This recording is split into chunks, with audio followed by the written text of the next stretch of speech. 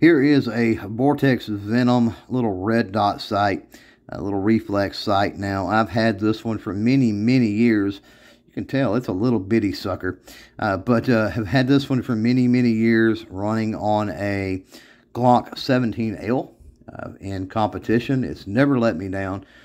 Got your adjustments there and here, got your battery compartment there, and then the on-off brightness adjustment here. Now, this also will come with a Picatinny style mount base if you want to put this on something with a Picatinny rail. And yeah, it's held up well. Haven't had any major issues with it. It gets the job done.